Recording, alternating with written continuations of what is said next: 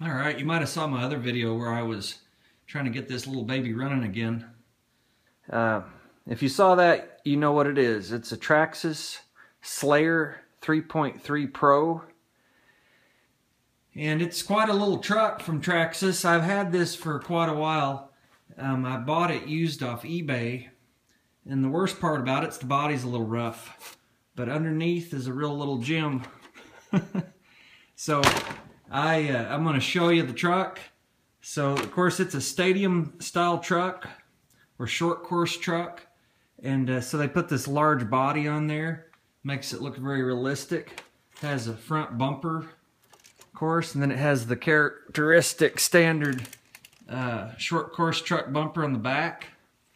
So really cool. Has the scale tires, little BF Goodrich mud terrain TAs. And they actually work fairly well. I run it mostly on pavement, so but for what I do with it, I just drive it around and have fun. I don't really race or anything. So let's take the top off. This is going to be a quick review. I'm not going to spend a lot of time on this. There you go. As you can see, the truck underneath looks pretty nice, doesn't it? I'm actually thinking about putting a VW bug body on it. I think that'd look pretty cool. I saw one on the internet somewhere. Bonjour. And it looked pretty cool. So anyway, let's talk about it real quick. So what you get is you have the truck, you have the starter box that goes up here, and your remote. And then I also, let me grab it, I also use a hot shot or a glow plug igniter to start it. So that goes onto the glow plug there. You really need to think carefully if you want a nitro vehicle. They are kind of finicky in terms of tuning. Everything has to be pretty much perfect for it to run, and there's really not a lot of room for laziness or sloppiness. So you need to, every time you run it, you need to empty the tank. You need to put your WD-40 into the intake, your after run procedure. And you have to keep all the batteries charged, including the hot shot or the glow igniter. Let me show you that again. So of course that goes on the glow plug to get it hot when you're starting it. You have to keep a battery charge for the starter box.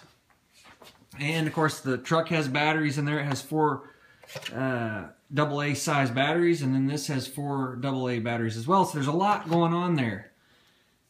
For a young kid, I might lean away from it.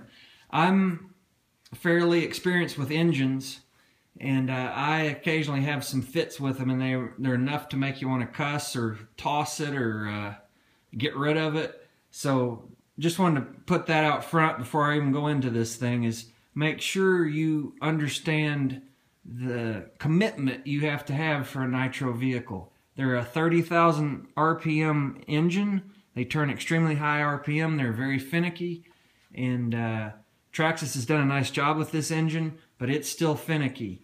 I'd say probably the best engines are the OS engines from Japan, and they're probably a little more stable in terms of tuning them and everything. So anyway, enough of that. Let's get into the truck and talk about it really quick.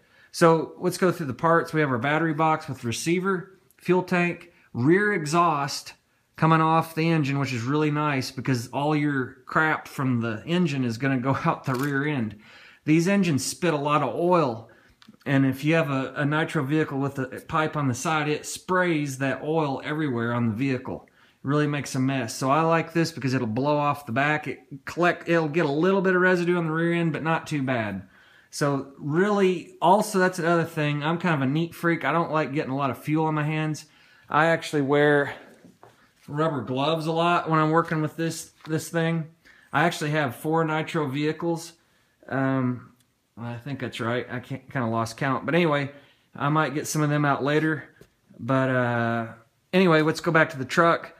There's your exhaust. You have this engine. Notice the engine's mounted at an angle, which is really interesting. This chassis design, in my opinion, is one of the best chassis designs ever done for an RC truck or RC vehicle. It has a bell crank style suspension, which is similar to an Indy or F1 car. This is very, very nice. That reduces the unsprung weight. Notice the shocks are inboard. And I have the optional stabilizer bar on there. So that's the anti-roll bar. So as I try to twist the truck, notice that the bars are trying to twist, and that stabilizes it and keeps the truck nice and flat in turns. I also have that same setup on the rear end. You can see it right there. There's the stabilizer bar. So really cool. I strongly recommend that, especially if you're running on pavement, because it'll kind of grab, the tires will kind of grab the pavement and try to tip it over. If you have the stabilizer bars, it keeps it nice and flat, and it'll allow the truck to skid through the corners. You have a lot of opportunity for suspension tuning here. You have threaded shocks. And the other really cool thing about this truck is it has a 2-speed transmission. So that actually has a second gear in there. It works off centrifugal force. When it reaches a certain speed, it'll shift into second gear. Really awesome. When it gets going, it revs hard in first, then it shifts hard in second and really speeds up. So it's really pretty cool how that works as well. I keep wanting to sell these things, but every time I run them, I think, man, that thing's awesome and I gotta keep it. So they are a pain in the neck to keep running, especially if you're like me and you don't run it for 2 or 3 years. The other thing that's really cool is it has disc brakes, actually twin disc brakes right here. Everything's adjustable. You can see the disc. So that's really impressive. And when I say twin disc, I meant that it has a twin pad. It squeezes on both sides of the disc. So really, I mean, it'll lock the tires up no problem on pavement even. Of course, you can see the bottom of the truck. Very nicely done. It has very long A-arms. Notice they go almost to the center of the vehicle. And it has a waterproof servo. This is the servo here for steering. And then it has waterproof servos for the throttle there. Waterproof servo, excuse me.